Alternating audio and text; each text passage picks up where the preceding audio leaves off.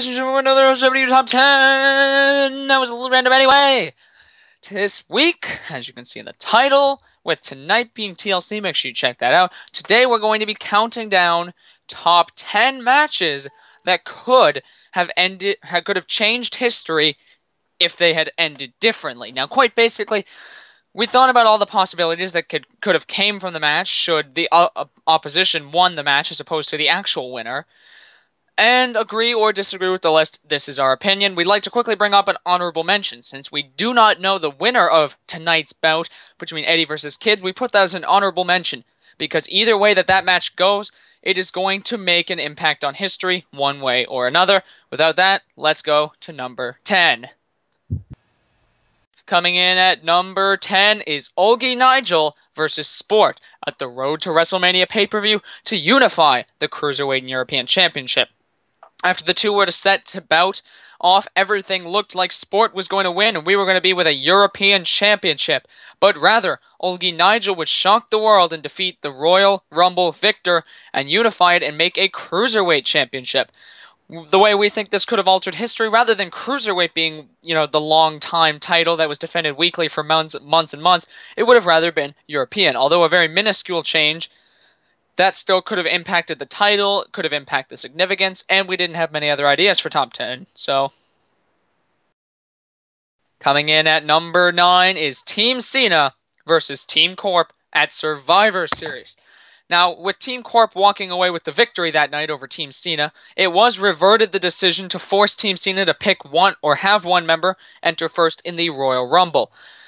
Now, if Team Cena had won, that could have very well been different and not reverted, as Team Cena held a grudge against Team Corp. We put this so much lower on the list rather because I believe one Corp member in particular, no spoilers, is intending to go first in the Rumble as is.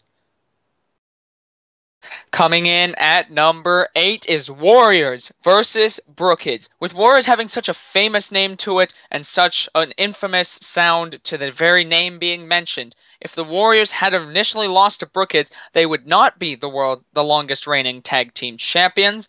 They would never be able to say that they beat one of the arguably best tag teams in history, Brookheads, and the Warriors may not be considered as dominant as they are today, and that very well shaped with just that win.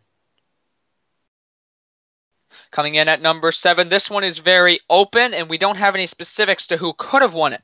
But number 7 is the Royal Rumble match. Had anybody else but Sport won that, who knows how much that could have changed. Perhaps they won at WrestleMania for their world title. Perhaps they sold off their main event at WrestleMania. Who knows? It's all in the beholder and all of who wins the Rumble. And make sure that next month's pay-per-view is the Royal Rumble, and you watch that on the R.C.W. network, because we could see a completely new history with a brand new Royal Rumble victor. Coming in at number 6 is the King of the Ring tournament. Now, there were 8 men in that tournament that included Mattis, Olkey, Ethan Baby, Even and Brooke, Ultimate, and Eddie. Now, while a lot of favoritism was on Brooke, Eddie, and Mattis to win, nobody was predicted to win from the one matchup that actually was set to happen and never ended up happening, Ethan versus Baby. Now, Ethan shocked the world. While he was good, but nobody did see it coming, him winning the King of the Ring, shocked the world and won the world title. But say, had Eddie won it, if Eddie had won the world title, that would have made SummerSlam's match completely different. It would have made him a 3-time world champion, and he very, very possibly could never have targeted the R.C.W. title. Perhaps Brooke had won her world title even earlier than she did initially, or Mattis had continued to get even a bigger push than he already had. So many different possibilities. 7 different possibilities. Coming in at number 5 is one of the 2 SummerSlam main events, and this one was for the World Heavyweight Championship. It was Ethan versus Beast. Ethan, the King of the Ring victor, the World Heavyweight Champion, former R.C.W., former Road WWE, former IC, US Tag Team 2 times over. He was looking like he had nothing to lose, but needed to prove even more as the World Heavyweight Champion. But Beast had everything that he needed to state. He was a former 2-time United States Champion, former Tag Team Champion, but had never captured World Championship gold in RCW.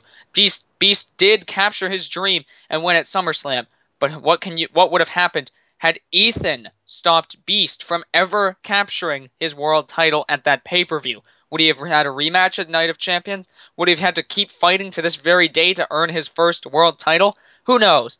That could have ended very differently. Coming in at number 4 is Kendall, 1056 versus Kids. Now, there was several, literally over a dozen matches, opponents that Kids Rock 4 could have lost his title to. But of them all, the history could have been changed, in my opinion, with the exclusion of the one that's happening tonight, could have been changed the most by Kendall 1056. As 1/4-1/3 at the time of the Warriors, he could have pulled over the R.C.W. Championship and the longest reign in history to another accolade of the Warriors. Pair that up with Flakuchu's World Heavyweight Championship and Y3's possible future World Championship that we don't even know when could happen, and the Warriors could last forever and be unstoppable. But Kids being able to shut out that momentum and keep Corp's dominance paired up at very least with Warriors, who knows, that could have ended very differently at Night of Champions. Coming in at number 3. Now, this is technically 2 matches, but we're going to qualify this as one time-altering thing.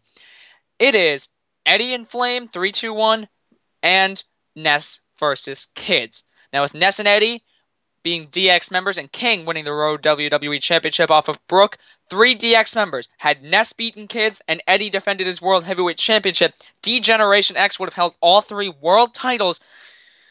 And actually, I do believe to be the first team to ever do that, making DX very possible to exist this day in its one and only form. That would have also made Ness not needed to go after the Money in the Bank briefcase. Eddie to never have got the title handed over and face Ranger. And who knows, there's just so many different ways. That's why those 2 are number 3. Coming in at number 2. Now, I know previously on this list there were 2 other opportunities at world titles, but this one has the highest chance of anything to change history, especially when 2 people came very close to winning it. Now, we're not counting the R.C.W. Money in the Bank briefcase because that was sold off, and who knows, it could have happened the same way to just about anybody. But we are counting the World Heavyweight Money in the Bank briefcase. Had someone other than Ness, say all the other competitors that were in it, if any one of them had won it, it would have taken the exact same little amount of effort to cash in against Ranger. Also, who knows, maybe if it wasn't Ness, it could have been someone to defeat Ethan and shut down his momentum from the King of the Ring, thus never making SummerSlam's match Dean versus Ethan never happen. So many other things could have branched off. Hell, we could have even had the same World Heavyweight Champion. Maybe it wouldn't have been cashed in directly on Ranger only a few days later. Infinite possibilities branch off from this, but that's the Money in the Bank coming in at number 2. Coming in at number 1, please do your best to understand this. It's Eddie versus Ness. Now, the hype, the build-up, today's whole hype over the match is definitely with reason, and with good reason, too. Had Eddie not defeated Ness that night, and maybe not even defeated him in the same way he did, with very little health and so much fan support riding around it, had Ness actually captured the World Heavyweight Championship, the match at Extreme Rules would never have happened against Kids Rock 4. Eddie could have targeted the R.C.W. Championship, could have got his rematch clause, could have targeted Road WWE. When his World Heavyweight title ended, he could have gone for Brooks. That would have made Brooke the second longest reigning. Eddie, as a superstar himself, may never ever have existed as big as he was today if he didn't have the second longest World Heavyweight reign and won in one of the biggest upsets at WrestleMania. Ness would be bigger than he ever was, and so many different possibilities that could have even affected today's very date, December 21st, 2014. Who knows?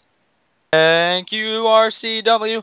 I hope you realize now how current the storyline is and how everything could be different with just one win.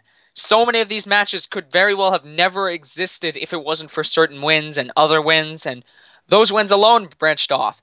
We invite you to just take a moment, take a match that you think could have changed history, and try to follow up all the possibilities that could have came up. I guarantee you it will take you a good half an hour to find every single possibility that could have came from it, and then branch off from there to today's very date. Anyway, after some deep-ass thinking, make sure you check out some R.C.W. top 10s. They're a little more light-noted. They come out every single weekend on Sunday and 2 every pay-per-view weekend. Yes, that's right. This weekend, make sure you check out TLC tonight at 6:00 p.m. EST. If you can, oh God, voice crack. If you can come, make sure you can. If not, it should be uploaded not too long after. And there's weekly content Sunday through Saturday, all week long on the R.C.W. network. This has been Kids Rock 4 doing your top 10s, and I approve this message. No.